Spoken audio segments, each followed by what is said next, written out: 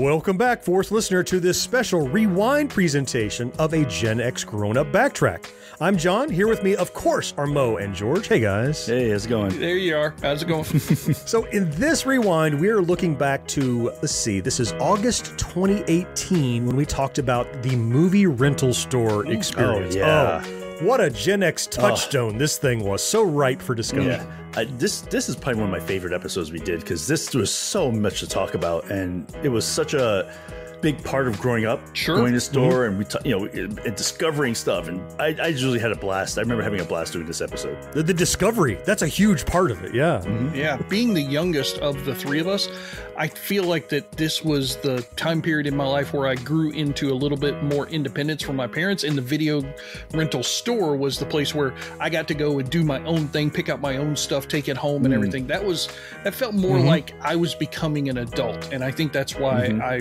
loved this topic so much. And I think we talk, I'm pretty sure it's this backtrack. It's been a while since I listened to this one in particular, but like we talk about the fact that it was a distribution method. Like right now you have these major distributors of what's going to be on streaming and what's available. But some of these are mom and pop stores. We talk in the show about mom and pop and big chains, but somebody could just walk in a store and go, look, I'm a distributor. I got these 10 weird B movies. Yeah. Will you put them on the shelf? And you can discover amazing stuff that doesn't require some big industry to decide it's something I'm going to watch. Yeah. I think it's something we're lacking with all the streaming services is that you just you only see like a very small, even Netflix, tons of movies, but you only see a very few, and it's really hard to search for something. That was that documentary that I just watched about, the old theaters that are still trying to stick to original film as opposed to digital. The 35 millimeter. Right. Old stuff is not being converted over to digital. Those old B movies and stuff that are really great and have historical places to, they're just not getting converted over, and it's a damn shame. And you never saw a video rental store say, oh, we've lost the license to rent this, right? All the time, Netflix and Hulu are pulling stuff off the library. Once they have the tape, they can rent it for the life of the tape. All right. Hey, fourth listener, this is a great one. I think you're going to enjoy this. So without further delay, let's get into this rewind presentation of movie rental stores. Hope you enjoy it.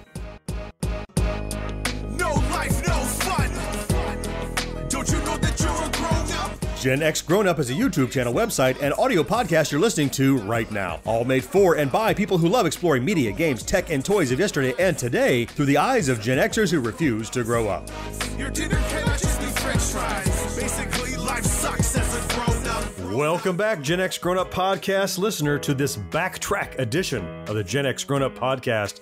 As you know, it is the episode between our regular shows where we take a single topic from our memories growing up as Generation X'ers and dig in deep. Joining me, as always, is Mo. Hey, everybody. And George. How's it going, guys? In this episode, as you know, we teased in the last show, we are talking about movie rental stores. Oh, yeah. One of those cool things that was around for everybody, and now they're almost entirely gone. Yeah, I mean, it's crazy? Kind of a dying thing now, right? I think we mentioned a couple shows ago, the very last Blockbuster is open somewhere in Oregon, and beyond that, there's no more of them. Yeah. And that was the powerhouse. We did a topic sort of related to this a while back, right? Right. We did a whole backtrack early on in the series about VHS, which, of course, was the commodity that they were initially hawking in these movie rental stores. And we talked about the experience of getting our first VHS and what we remember watching and how we recorded and tried to copy movies and stuff. But we want to take a show and just focus on remembering the rental stores themselves, the origin of them, how they evolved and changed, how they affected other stores and their business models, and then eventually what killed them. Without VHS, there would have been no genesis of rental stores because they weren't going to rent 16 millimeter film or anything like that. But there just wasn't a model to give that to customers. Without that plastic square cassette, whether it had been VHS or Beta, either one, you couldn't have done what they did with these stores. It wouldn't have been possible. The other stuff was too easily destroyed. It didn't have any protective cover. So the cassette industry started what became the video rental store. That paved the way, of course. Yeah. I mean, it starts with a mom and pop store, and you'll remember VHS made the pricing model. So when movies first came out on VHS, they were prohibitively expensive for an independent viewer to buy. They were a couple $100, $300, $500 for a copy. Yeah, they were crazy. And that was certainly on purpose. The movie industry wanted those prices super high because they didn't want you watching them over and over again at home. They wanted you to go into the theater, paying for a ticket after a ticket after a ticket, buying popcorn after popcorn after popcorn. That's what they wanted. So these little mom and pop stores started cropping up and saying, hey, we can afford to front the cost of buying these expensive tapes. And what we'll do is we'll start renting them out to individuals for a few bucks. We'll recoup our costs and help out. Well, turns out that was a phenomenal idea.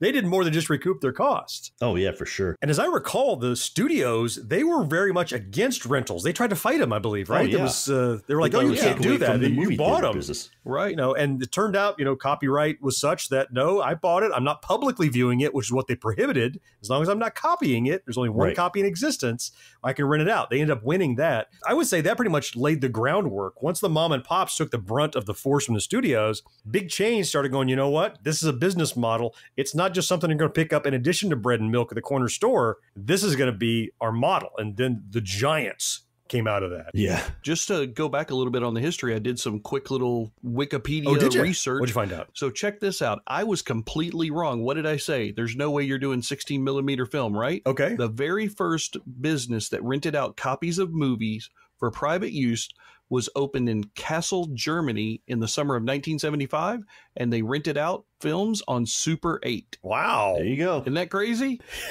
Just a couple of years after that, in 1977, the very first movie rental store opened in the U.S., and of course, it opened up right in the heart of Los Angeles on Wilshire Boulevard. In Hollywood. Yep. Of course. I don't know. I doubt that the guy in Los Angeles knew the guy in Germany, so, it was probably one of those shared global idea kind of situations. Maybe they're buddies. Yeah. But, but that just goes to show you how right around that time was when people started thinking, I'd like to watch this at home. He's like, this Super 8 rental in Germany is going great, pal, who lives in California. Maybe you want to kick it off over there. Yeah. I mean, so it's crazy to think how it went from those two little kinds of stores into what you're talking about, John, with the big chains that started popping up after that. Yeah, so the ones I remember, there were different big ones. The biggest one probably is Blockbuster, maybe, arguably. I would say, yeah, everybody knows Blockbuster. That's like synonymous when you're talking about movie rental stores. The first words that people say are Blockbuster. Right. Like Movie Gallery was one I remember. Family Video, some others probably, right? Some of the other stores kind of started doing that later, but those were the ones that I remember starting out as movie rental places. Growing up in New York, they didn't really have other than Blockbuster, pretty much all the video was all mom and pop. There's very, very few chains. Is that because of the size of the stores and the limited space in New York, you think? Limited space, and plus, you didn't need a ton of space, but you remember back in the day when they first came out, they would only get a couple of copies of each movie. So, so everyone's racing to get there and reserve movies and all that stuff for the new releases. Right. So, you didn't need a ton of space. As long as you got the really popular stuff on stock. With these giant chains then, they were cropping up. I think Blockbuster, George, you found it was in 85 was when the Blockbuster started coming out. October 19th. Yep. The heyday of these big super chains and really the heyday of video rental was kind of the mid to late 80s and most of the 90s, I guess. Before Movie Gallery and Blockbuster died, as they've just about done today, they were the Facebook and Microsoft of the world. Everybody had a card. Everybody rented their local store. So let's talk about they are the kings of the kingdom. Because it was such a large phenomenon, it was ingrained in the culture of other things that were on our TV and in our films. If those of you who remember, one of my favorite films of all time, Clerks, that takes place in a convenience store that's attached to a video rental store. Right, of course. And, those two guys who are best friends, one of them's the guy who runs the video store, the other guy's the one who runs the convenience store, and they have, a day in the life sort of scenario. And there's been several other films and TV shows that have referenced those. Oh, yeah, right. We'd mentioned before when we were talking about the Be Kind, Rewind, that Jack Black film, which took place in a movie rental store, and he accidentally demagnetized all the tapes and remake them. Right. Yeah. Yeah. One of my favorite films, The Fisher King, which is one of Terry Gilliam's films with Robin Williams. Yeah, oh, right. She owned a video rental store. Yep. Yeah. The point that you're making, George, I think is just, like a grocery store or a coffee shop or a restaurant. It became a setting. It's like an improv. Like if somebody shouts out, give me an emotion, sad, give me a location, movie rental store. It becomes a place everybody has a common baseline. They know that place because everybody has been to one. Yeah, it's part of the common consciousness. Yep. And Blockbuster, as huge as they were, I mean, they were big, like huge companies like your Microsoft or your Doritos or something. I mean, they were hosting like football bowl games and stuff. Wasn't there one? Yeah. Yeah, the Blockbuster Bowl, it was actually in Miami. It's now the same bowl has been renamed to Camping World Bowl and is played in Orlando. Oddly enough, for John and I, we have kind of a tie to that first Blockbuster Bowl. The very first game was played with Florida State and Penn State, and we're both Florida State guys. So, yeah, Blockbuster was everywhere. I mean, they were anything that needed advertisement. They were promoting everybody. Their commercials were everywhere. It was crazy. Now you're saying Blockbuster is no longer hosting that bowl? I mean, Blockbuster had a blimp. Remember the Blockbuster blimp that would fly around? The Blockbuster blimp. That's right. Yep, that's absolutely. Right. So they're on par with Goodyear, we're talking about. They were monster. Yeah. I mean, they were, honestly, everybody's like, Goodyear, that can't be that big company. Well, they provide pretty much every tire in the world. You might think it's a Firestone. It's really a Goodyear, under its core. It's kind of like rebranding the same thing. But as big as Goodyear is, there were times I remember when there were blimp battles at different major sporting events like the Super Bowl or a giant concert. And those two companies would fight back and forth for the rights to have their blimp over that event because, of course, the event would talk about that blimp several times during the event. That's right. Yep. And it has shots of it. Blockbuster started beating Goodyear a lot of times. Beating them out, of course. Let me tell you, though, it's like I still remember going to a Blockbuster. Like, if you tried to go there Friday afternoon. Oh, my Lord. Yeah. It was slammed. Packed. It was just just totally slammed. Movie rental stores were writing their own ticket. They were printing money. They could not lose. There was no end in sight. Yeah. Well, I guess there was eventually, but. Right. The video movie rental industry, one thing that they brought around that I still stick with today through the comic books is the new videos always came out on what day? On Wednesday? Oh, no, Tuesday for videos, Tuesdays. Right? Yep. Yeah. Tuesdays always when they came out. So, like you say, Friday, you go there and everything was gone. That was because guys like me would go there on Tuesday and keep it for the whole week. Because remember, Blockbuster, they had the tiered rentals at one point. You could rent it for 1 day, part of the problem. 3 days, 5 days, 7 days, all that kind of stuff. In theaters July 28th. Welcome to the Haunted Mansion. You ready to have your mind blown? We have 999 happy haunts, but there's room for more. We could be trapped here for eternity.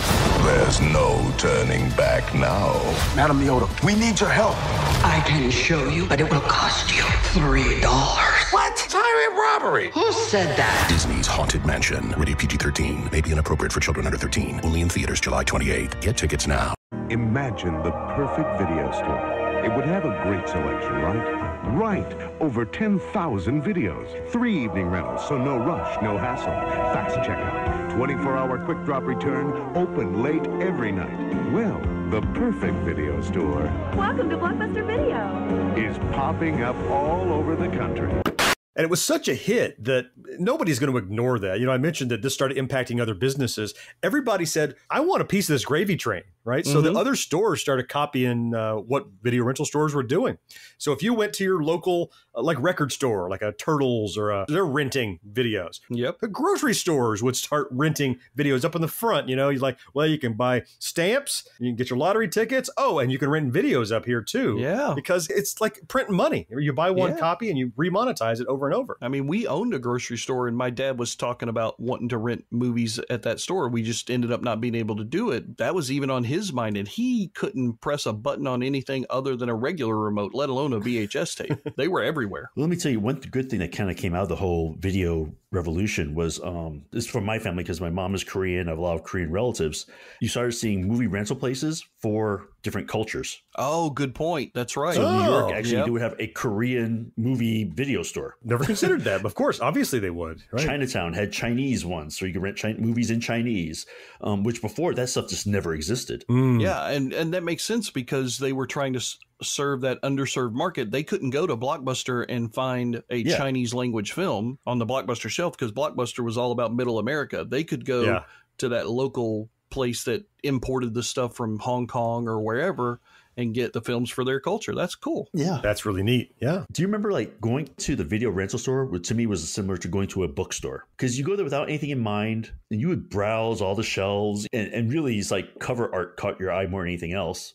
Or so-and-so was in this. Let's talk about that whole experience. Yeah. So we've set the stage. We've talked about, how it started and how movies were expensive. And that's why these kind of spawned. And we got the giant mega chains.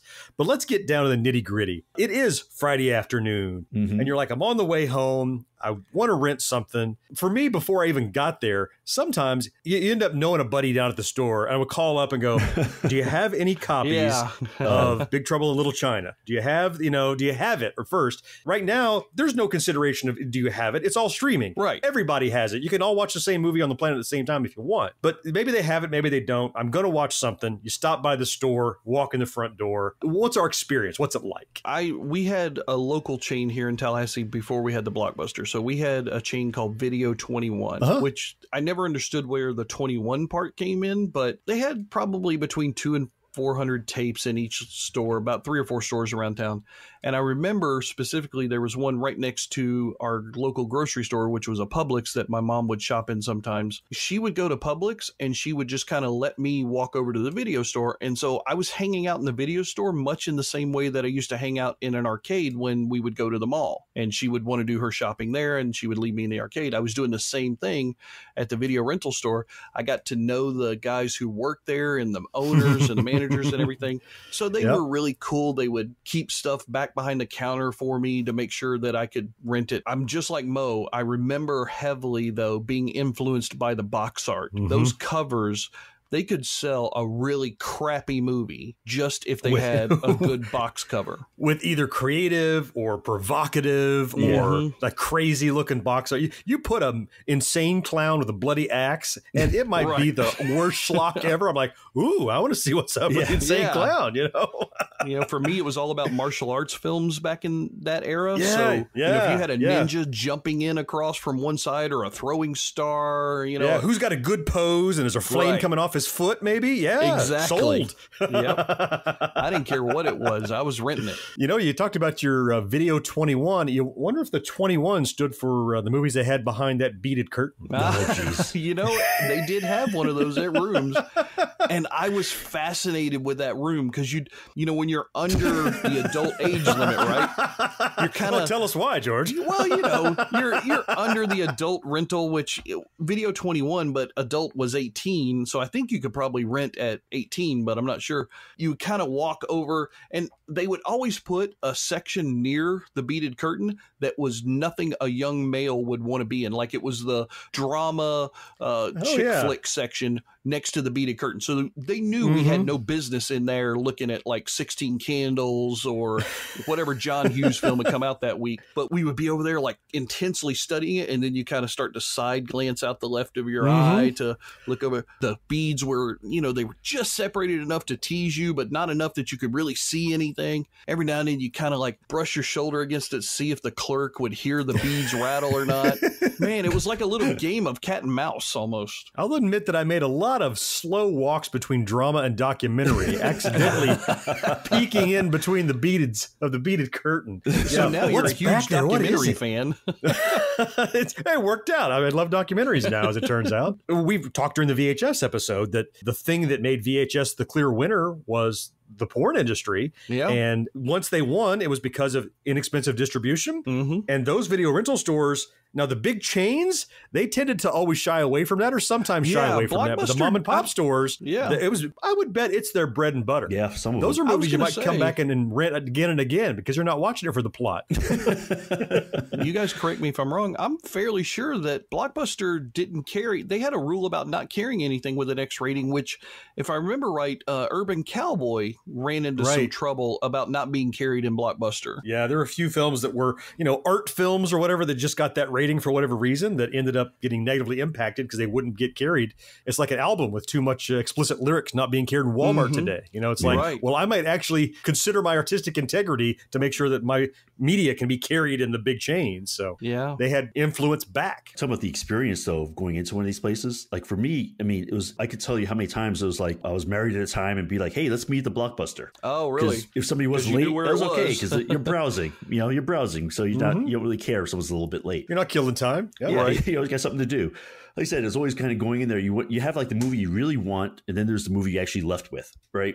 Which was never usually the same thing. Yeah, true. And often I ended up with too many movies. It's like, well, I wanted to see this one. I wanted to see this movie, so I got it. But I'm like, oh, well, they got like if you rent 3, there's a deal. Or so I ended up walking out with a stack of movies, maybe 5 movies, and I'm like, the weekend is only so long, and I ended up not watching everything I think I'm going to watch. And I remember too the first Blockbuster that opened up here in Tallahassee. I remember it being set up in that very 80s neon garish style. Originally, really? They had the neon around the outside of the building.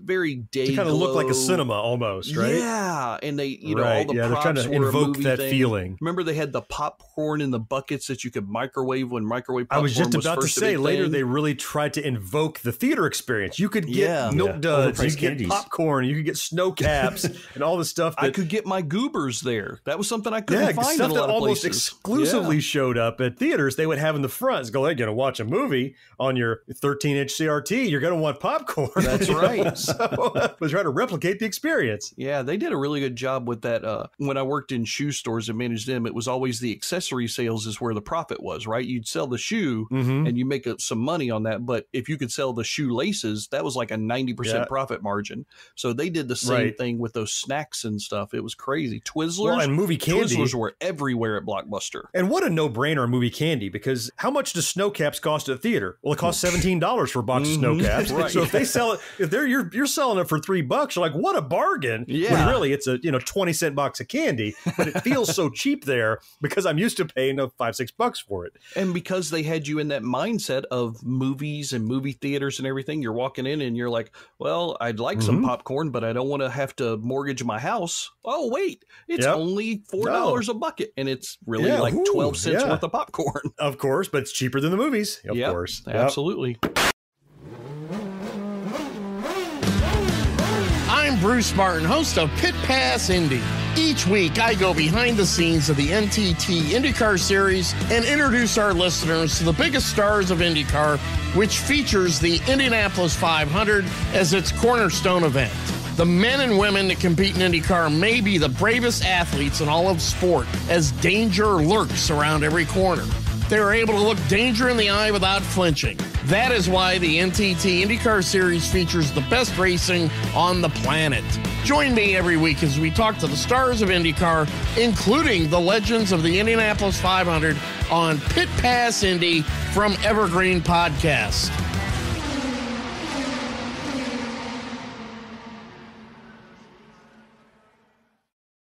Right now, rent the movies of your choice for only $2 per movie per day. That's right, $2 per day. Hundreds to choose from, including Raging Bull, Ordinary People, Airplane, Coming Home, Fame, Superman the Movie, The Jazz Singer with Neil Diamond, or many other great movies on video at only $2 per movie per day. Where at the warehouse? Why not see the movies of your choice at home tonight? What about the bane of the movie renter's existence? Come back, rewind, return your movie. You're out looking for the next movie, and the guy goes, hey, Mo, you didn't rewind this one. Again? Damn it, I swear I rewound it. Yep. And not only that, but that was such a horrible thing. They actually built specific devices just to rewind the tapes. Oh, yeah. I had one. Yeah. A VHS rewinder. Because it's such a first world problem. Right. I don't want to sit and wait for my VCR to rewind my tape because I can't watch another tape while that's happening. So I'll eject it, put it in a new special machine that just rewinds it so I can go ahead and get started on this second tape. So you can watch the other movie. Yeah, it's, there's obviously time to rewind it. Even if you got to go to the bathroom and come back, it only takes like 45 seconds. But oh no.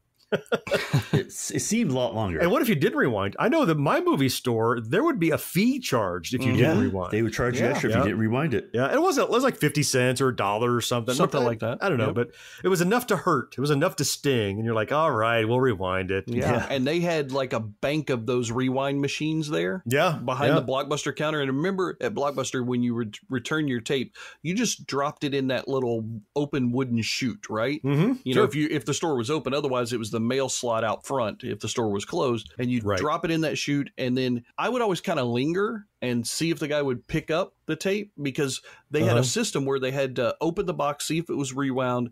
Then if it wasn't, they would scan into the system and you would get charged that fee on your next rental. I would always kind of linger to see if the guy was going to charge me that fee or not. I used to kind of linger around the desk with people bringing back tapes, because they might bring back something that they're out of that I wanted to rent. That looks good. Somebody dropped off some tapes. Any Jurassic Parks in there? Or any? No, dang. Indiana Jones? No? Oh, darn it. Have you guys ever made that like late night run to return a movie before you had to pay the late fees? Like 2 minutes before the close, right? Yeah. I mean, when Blockbuster came with the Dropbox, that was like a lifesaver. But I can tell you, this would take like 2 o'clock in the morning. I wake up like, oh crap! That's be there before they open, because as long as it was in there, they were okay, right? If it was in that return chute before they opened, it was good. Return chute, man. Because some of the fees for late fees were just stupid expensive. If my car had broken down, I'm sure I made a half a dozen boxer short, no shoes, t-shirt runs to the Blockbuster to make sure they were. Oh, it's 3 a.m. I'll make sure it's all room in the slot. If it broke down, I'd have been out of luck. And some of them kind of priced themselves out of it too. Like the keeping it the extra day was cheaper than the return fee. The late return. I remember when that started happening. Yeah. And so I was just like, well, I know I'm not going to return it on time, but so I'll just keep it for an extra day. And so it only cost me $1, instead of the $2.50. You just say you're going to keep it. Yep. I had a friend that had a movie for so long, he just wound up buying it. It was just cheap to pay for it. His fees would have been like twice the amount of the tape, but the guy's like, look, just pay for the tape. They used to call you and go, hey, it's been a few days, you didn't bring this back. That's what I was just thinking of. What about one of your favorite movies, John, Dodgeball? He's got a recording at the beginning of the movie when he's brushing his teeth with Yoo-Hoo, remember? Because he's just like a total slob. Yeah, of course. And he's brushing his teeth, and his answering machine is playing, and his answering machine's like, this is video rental store. You got this porno tape title and this porno tape title and Mona Lisa smile. And you're like, where's that come from? Like any good store model that's cranking in money hand over fist, expansion's going to begin. You're both going to make sure you can keep your market cornered, dodge, duck, dip, dive, and dodge to ensure that you're making the changes the market is changing. So these movie rental stores, they started to expand on what they were doing. So the first obvious one was, as VHS started slightly on the way out, DVD was rolling in. Yeah, they started to swap out, and you had your DVD section and your VHS section, and some people had one but not the other.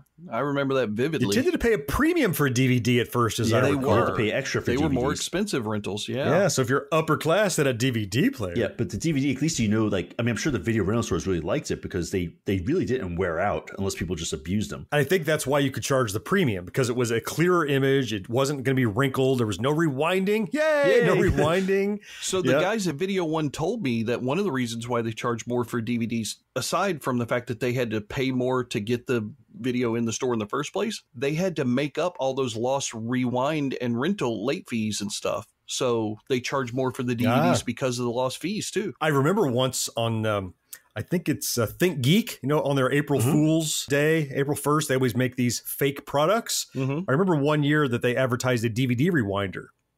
Oh, really? Oh, man. That's good. And you got to stop and think about it. You're like, wait a minute.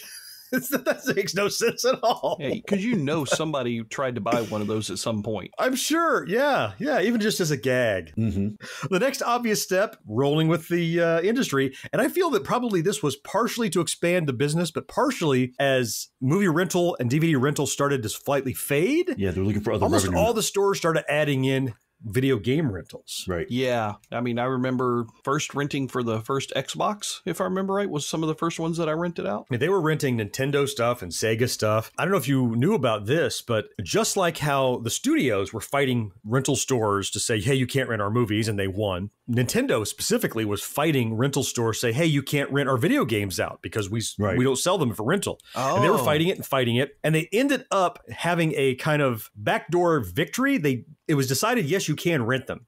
But Nintendo said, okay, but you may not copy our instruction booklets. That's illegal. Right. That's copyrighted. Because that was printed material. Right. So that's why you could not get instruction books in there. They might be in there, but they had to be originals. And of course, they would get lost. Huh. Right. Yep. So they said, fine, you win. You can rent our video games, but we will sue you if you make photocopies of the instructions. Wow. So you couldn't put instruction copies in there. So that's Nintendo just trying to hang on to. They wanted to sell games just like movie theaters. Sure. Just like, movie sale studios did. So.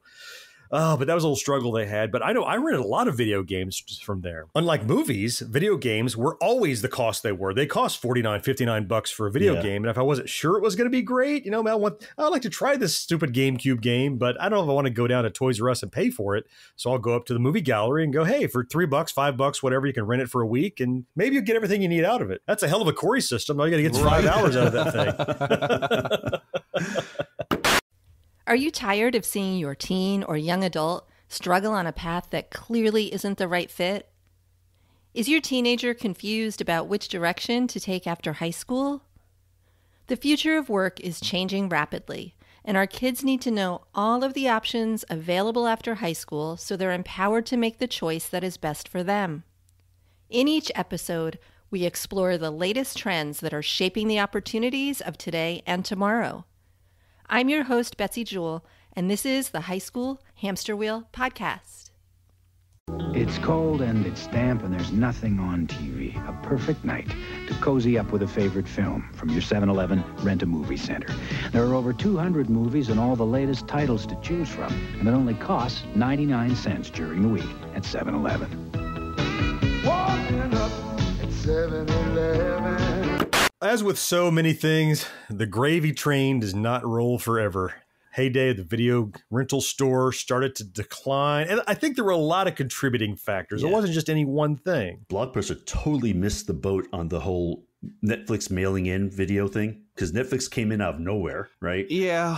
You could rent a movie. They ship it right to your house. You don't have to go anywhere. They always had the latest stuff. You usually didn't have to wait very long. Blockbuster tried to get in on that action too. They tried to add to your Blockbuster subscription the ability to have them mail movies to you, but I think it was too little too late. Right. Netflix kind of became the de facto. And for those listening, by the way, who are too young, before Netflix was a streaming service, Netflix was a website where you go online, create a queue, and they will mail the next movie on your queue to you. You send it back when you're ready in the mailbox. Yes. With the postal service. It wasn't always streaming. I think one of the things that kept Blockbuster from doing that early on, they were focused a lot less on innovation and a lot more on promotion. If you remember right, we talked about the blimps and the Blockbuster Bowl, but don't forget there was also the Blockbuster Video Awards. Remember that? That's right. Yeah. Yeah. Like MTV had their movie awards. They were building this brand that meant movies. Right. They were all about brand building with no substance. And that's something we've talked about in other venues and everything. You can have a brand, but if you don't have the substance there behind it and keep evolving that substance to satisfy your audience,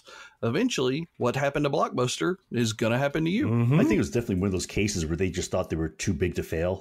They were everywhere, right? And they were making money on no one's business. So they were never thinking we need to innovate to stay on top of things, I think you're right. And we keep saying Blockbuster, but we're talking in the larger term. We're using Blockbuster as a, like Kleenex means tissue and Xerox means photocopier. We're talking about the industry when we say Blockbuster. Well, it's movie gallery and your video 21s and family video, right? So Blockbuster was the only thing that could prop up the innovation of the industry, if you think about it, because after the initial figuring out of we can buy a videotape and rent that videotape out enough times and make a profit, after you're past that part of the business model, the only innovation, the way it could happen is if you have deep enough coffers. Well, the mom and pop stores, even the Video 21 could never have done they that. Can't, they don't have the wherewithal to do that. The Blockbusters and the Turtles and the movie galleries, those are kind of the chains that have to do that sort of thing. And they just simply didn't. I think they were all looking at Blockbuster. Those big chains would have had to have been the ones that made the turns and adjusted the market. Everyone else would have followed if there was money in it. I think, Mo, you're right. They just figured, you know what? The gravy train's going to roll forever. No problem. Well, and Blockbuster even tried to counter Netflix a little bit with some of their advertising, if you remember right. Like, there was ads that said, do you really want to just put your DVD in a mailbox? What's going to happen to it? It had like a little thief hamburger guy stealing it out of the commercial. Don't you want to come down and see your smiling Blockbuster neighborhood employee and, you know, big, look at They were trying to solve problems that didn't exist. Yep, exactly. And like, as it turns out, that was incredibly convenient. Yeah. And I know I don't want to drive up to the store. I want to just let it come to me. And when Netflix wasn't the only competitor they had to market, I mean, later on, they had Redbox, right? And that was a huge innovation that's still there. I still see those in Walmart today. Yeah, they're still around. That's like instantaneous Netflix. You just walk up and say you want it, you don't wait for it. It pops it out of the box, instant. Yeah, I mean, the only difference is Netflix sends it to your home. Redbox, it's while you're at your local grocery store or Walmart or wherever. So they're both super convenient. You put those two things together, those are kind of like the last nails in the coffin, really, of the movie rental store industry. You know, as things were dying in the early 2000s, I will say that I was a notorious vulture picking at the bones of the dying movie rental storehouses. I love the clearance sales. Going out of business. Right. Everything in this bin, $1.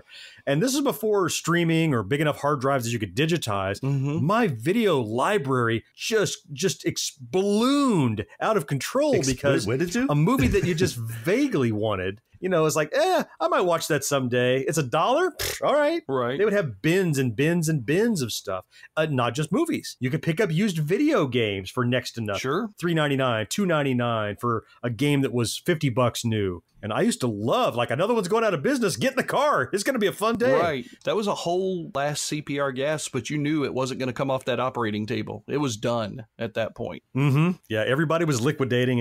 And what are they going to do? It's not like other stores are starting up that's going to buy their used inventory. All they can do is sell it to the public. You know what I bought the most of on the clearance sales at Blockbuster? What'd you buy? The candy and popcorn. They were dropping that stuff for like $0.25 a piece. It was ridiculous. Yeah, like the guys at the counter, they knew they didn't have jobs for another week, so they didn't care. They were just like, what do you got in your pocket? You got $1? All right, take 20 boxes of Twizzlers. There you go. Everything's 25% off, 50% off, 75% off. Come on in. Everything had to go. You want the shelf to go with it? Take it too. We don't care. They would sell those too. Yeah. So that was the other thing too, is just how quickly Blockbuster just disappeared. I mean, it was fast. It seemed like overnight. Almost as quickly as they jumped on the scene, they were gone, right? Yeah, so it seems like kind of thinned a little, and you see one close and see one close, and then there's like, is there one left? Yeah. And I'd visit another city, and I'd go, oh my God, they have a Blockbuster. There's still one open.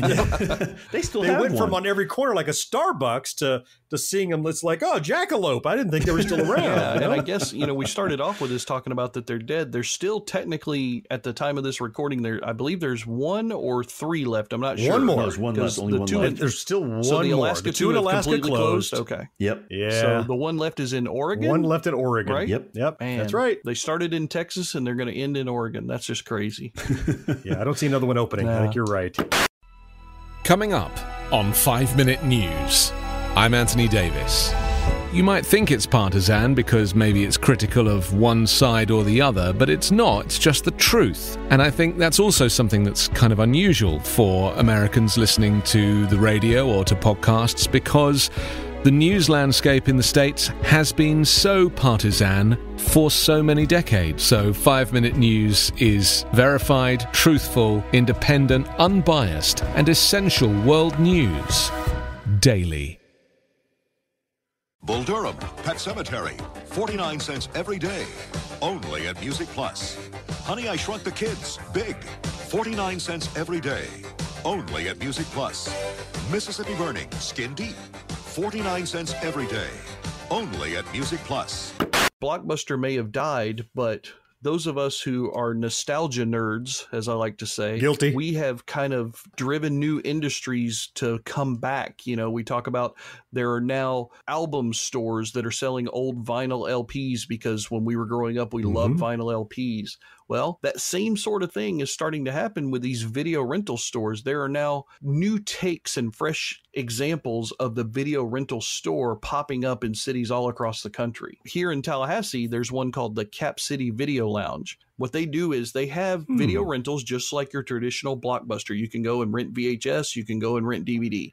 But then they also have a big screen with a projector and a small, like, I think it's like 30-seat theater style setup. Every now and then they have special events where they run 2 or 3 movies back to back and play them of certain genres. Like they had a RoboCop night where they played 2 or 3 of the RoboCop movies. And they've had a Freddy Krueger night where they played some of the Nightmare on Elm Street stuff. Those kinds of things are starting to become a little bit more popular, and they're starting to gain a certain cachet, so to speak. Hipsters love this sort of thing. Yeah. It makes them feel like they're dignified if they can enjoy old stuff. Yeah, not surprised. I'm not going to say it's ever going to rival the breadth or the size of Blockbuster, but I think it's definitely going to find a niche in certain cities as somebody takes a chance and says, you know, I remember going to Video 21 or I remember going to Blockbuster.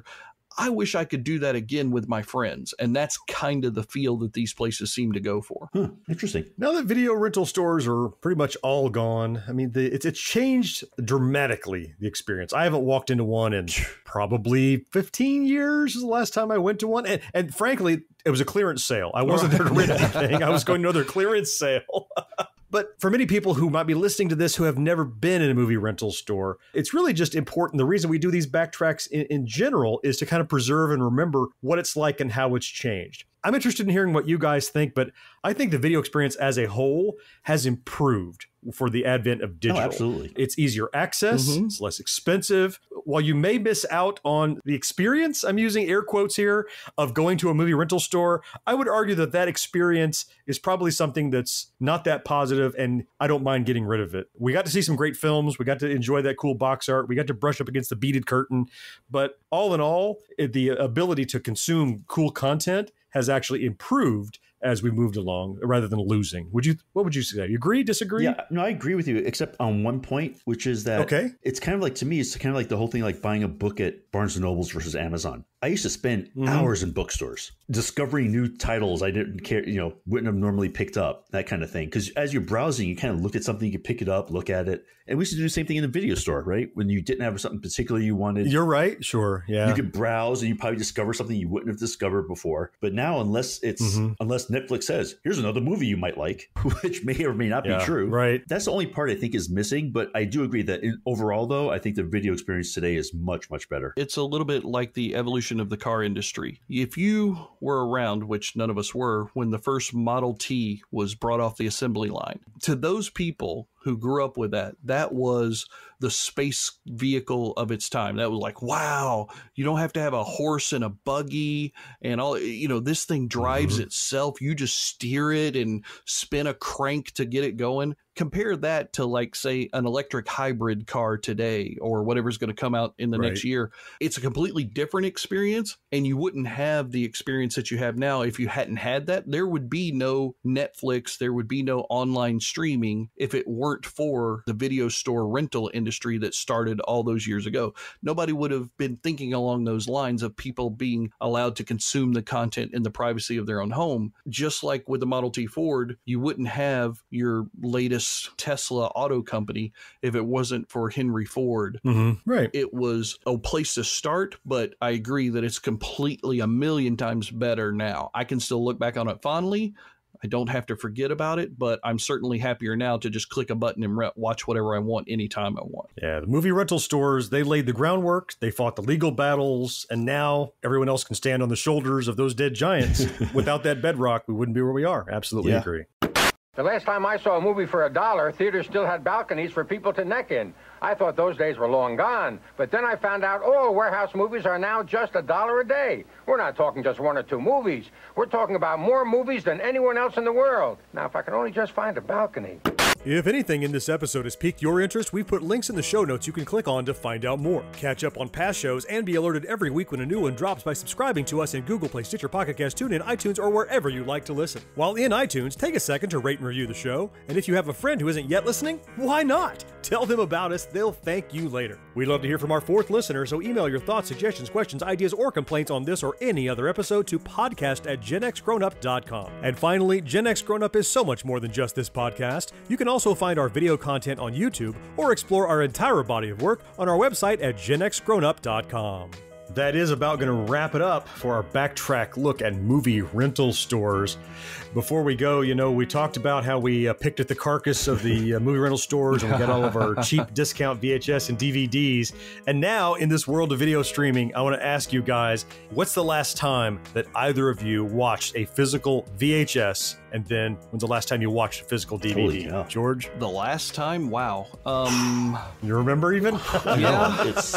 I can tell you. That speaks volumes. The last time that I watched a physical VHS tape was the VHS tape from my wedding. So that's 15 years. Wow, so not even a film. Yeah, I mean... Okay, so over a decade and a half. DVD. You watch any DVDs anymore? I don't really. I still have both VHS tapes, not just the wedding one, but I have, my wife was a big fan of the Disney VHS when they would, they would send them out to your home and you would keep them or send them back. Oh, sure. So she still has a ton of those. We still have them. And those have a big aftermarket too. Yeah, so. DVDs I probably have, I don't know, maybe 100 still laying around here and there. I think, if I'm honest, probably about 10 years ago, I think I remember taking DVDs. No, you know what? 5 years ago. I remember the current place that I'm working at, I took my Public Domain Sin City DVD and watched it at work because I couldn't stream anything on my work computer, but I can pop a DVD in the drive and watch that during lunch. So you can watch a physical. Yep, that's probably the last time I did. For me, I haven't watched a VHS in,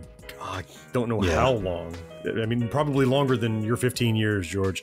And I have purchased DVDs in the recent past, but I haven't watched a DVD. It's like I purchased the old classic Pac-Man Saturday morning TV show, the cartoon, but I didn't watch it. I threw it in the computer, I ripped it, put it in the library, threw it in the closet. Wow. Yep. So it's a medium by which I'll grab things that I can't stream, but I haven't watched a DVD in at least a decade, at least. So how about you, Mo? God, it's been a while. I can tell you that speaks volumes. I mean, I can tell you the last VHS tape I ever bought, which actually, reason why I remember this is because I only bought it like a year ago. Oh, you're not going to say my wedding VHS tape, are you? Oh, yeah, that one too. Okay. But yeah, that's public domain. It was. I was in a thrift store and they had an unopened VHS copy of The Matrix. Oh wow! And it was like it was like $3. And you picking it up for a collector's item or something? Yeah, I just picked it up. It's on my shelf. I still haven't opened it.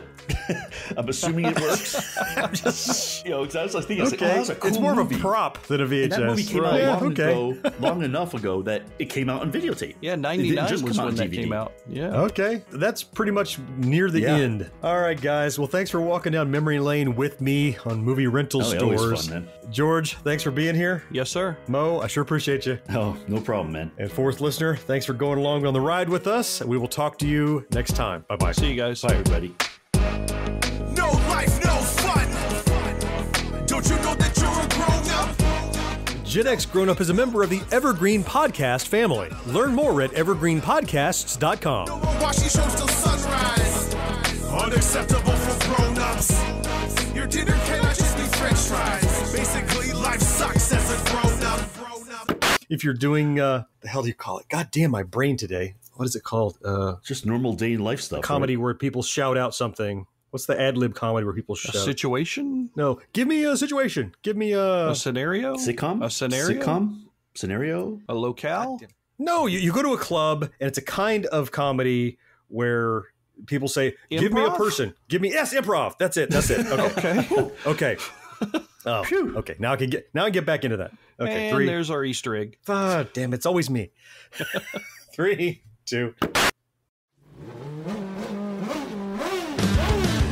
I'm Bruce Martin, host of Pit Pass Indy.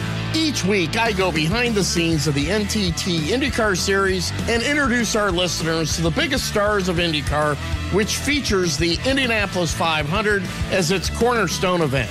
The men and women that compete in IndyCar may be the bravest athletes in all of sport, as danger lurks around every corner. They are able to look danger in the eye without flinching. That is why the NTT IndyCar Series features the best racing on the planet. Join me every week as we talk to the stars of IndyCar, including the legends of the Indianapolis 500 on Pit Pass Indy from Evergreen Podcast.